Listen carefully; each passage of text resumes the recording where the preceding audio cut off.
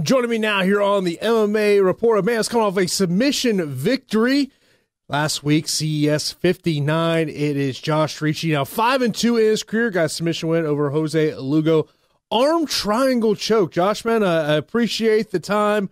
Of course, getting back on the winning side of things, man. And obviously, you know, there's pressure in the game. Doesn't matter what happened in your previous fights. I mean, I think everyone understands there's that pressure. But did you feel like a burden on your shoulder heading into this one? I mean, did you kind of feel like, man, my back is totally against the wall?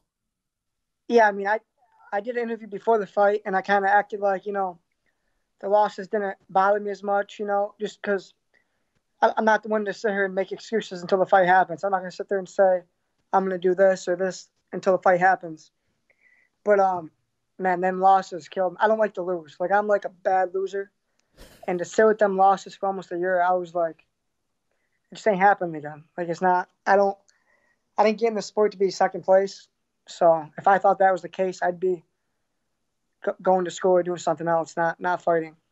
Is it just something just like that just ate away at you for the last year? Like, did you find yourself like constantly going back to those fights and just going, why did I do this? Why did I do that? I mean, is it that kind of scenario? Yes and no. I mean, that it's a little bit of both, like that, and then just I got beat. I don't make excuses. They beat me. The fights are close, like especially my second loss to Tiki. No one wants to fight him, and I had four fights at the time. He'd been in the UFC, all this stuff, and I didn't say no. I was like, yeah, I want to see where I am. And if you really watch that fight, like, you can make an argument that I won it, but you'll never hear me say that. I lost, but you can make an argument that I won. So it just ate away at me. Like, I literally go to bed, wake up thinking about it every day. And of course, you go out there, you get the win here. How did the fight go exactly the way you thought, or was there something that Lugo did in the fight that surprised you? No, to be honest, so I don't watch a lot of tape. I watch like maybe 30 seconds, and then I don't really like to watch it a lot. So I watch like 30 seconds just to get a gist of what they like to do. And then, but other than that, the fight, like, did my coaches do everything? But other than that, the fight went as planned. I honestly, it went way as planned, more than I ever expected. What as you've gone back and you've thought about this fight of how you perform, whatnot, what are you most happy about? Is there a certain aspect of the fight that maybe it was something you were working on in the training room that you're like, man, I'm really glad that I was able to implement that in the actual fight? Yeah, to be honest, you might not think it's a big deal, but to me, it's I had fun. I never have fun backstage. I never have fun like fighting. I loved practice. I just used to hate the fighting part. Love and hate it, because I used to get so nervous. And this time I was calm. Like, I was like, you know, let's just go in there and fight and do what I love to do. Like, the outcome's going to happen either way. You just got to go in there and fight. And I had fun. And that was the best I ever felt. And, like, that's probably the biggest thing that I could take away from that.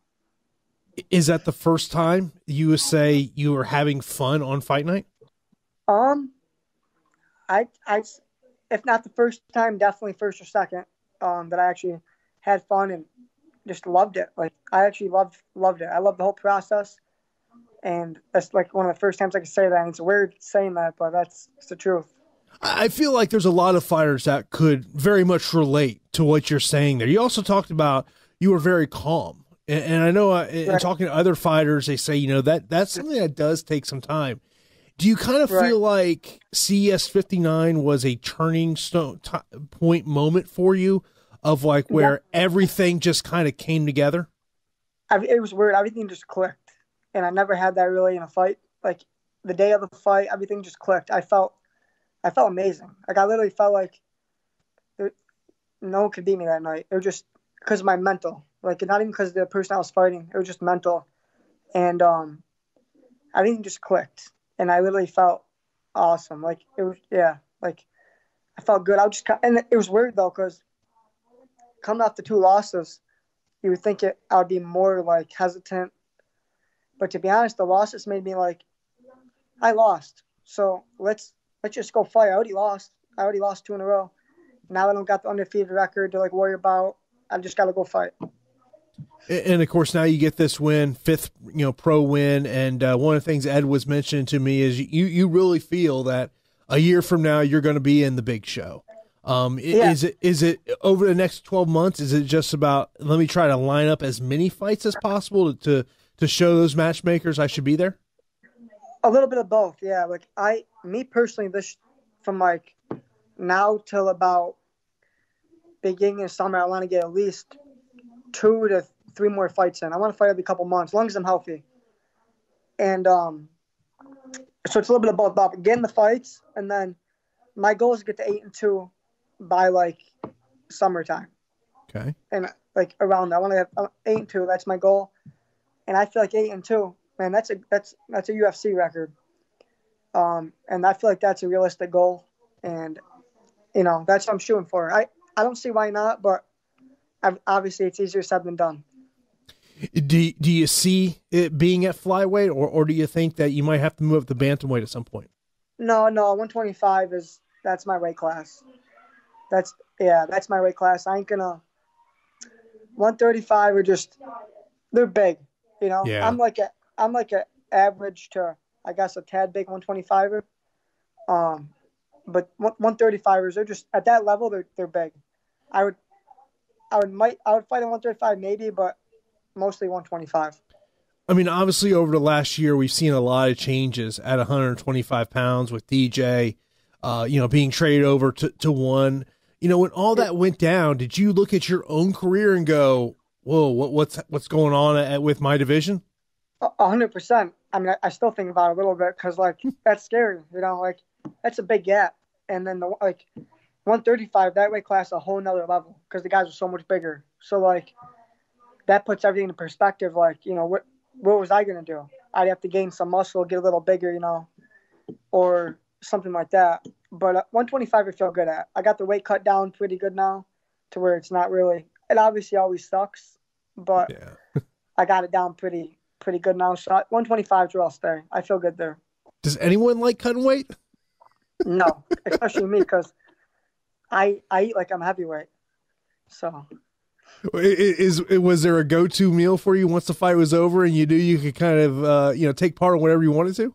Yeah, I mean you name it. Like honestly, pizza and like Reese's peanut butter cups. I just love. So that's like what I eat all the time. Oh, yeah. That's my favorite. At least you're fighting after before Halloween, so you can kind of indulge in the treats for Halloween. Look at your Tapology has a nickname as Ruthless. How did you get the nickname?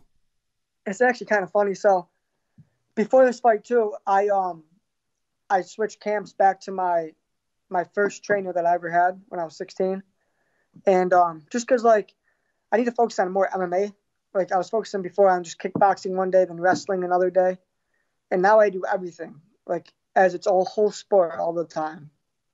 And I feel like that had a big effect on just everything too, because I'm doing MMA all together.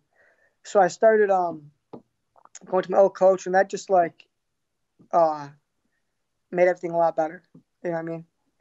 But so what was the question again, though? In terms of how you got the nickname of Ruthless. Oh, okay. So that's why I got back to my first coach, because one day when I was like starting when I was 16, started doing the adult class when I was 17. So once I got to the adult class, he used to put me with like all these bigger guys.